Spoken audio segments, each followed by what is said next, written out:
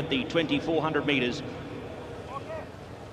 for the Longines Sheema Classic. They are set to go.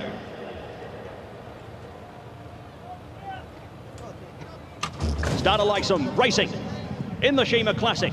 Star on Earth was very fast away. Anticipated the start with Rebels Romance, who works across with Liberty Island. Shariar up in the first group there as well with Point Lonsdale. Then came Justin Palace from Simcamila.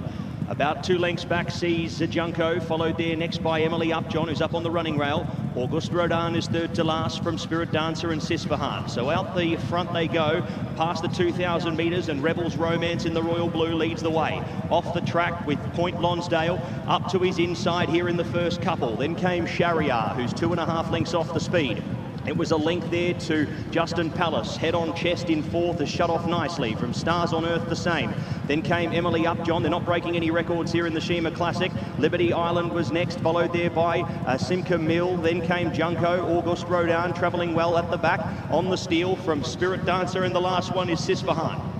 So they are strung out here as Point Lonsdale and Wayne Lorden now injects a little bit more tempo. Past the 1400 metres, the margin now 3 lengths. Rebels Romance races in isolation in second. Third, a similar margin back there to Shariar.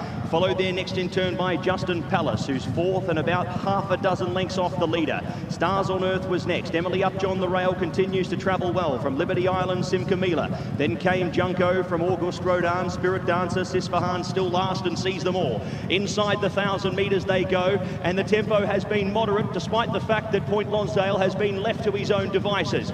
Clicks it up now by 3 lengths. Rebels Romance at a similar margin there, still hasn't made any impressions yet on Point Lonsdale. Then came Shariar, followed there by Justin Palace, who tags up the rest of the field here, the second division with Stars on Earth, Emily Upjohn. Then came Liberty Island with 10 to make up.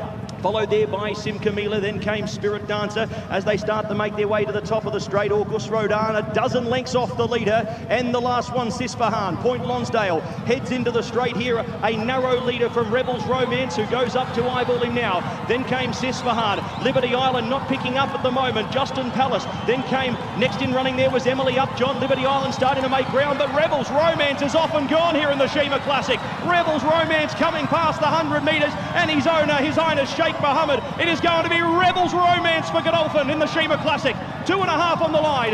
Beats home Shariar. Liberty Island third, just over Justin Palace. Then came Emily Upjohn. Followed there next in turn by Point Lonsdale, who dropped away late with Junko. Then came next over was Sisfahan from Simcamila. Stars on Earth. The last two home, Spirit Dancer and Auguste Rodin.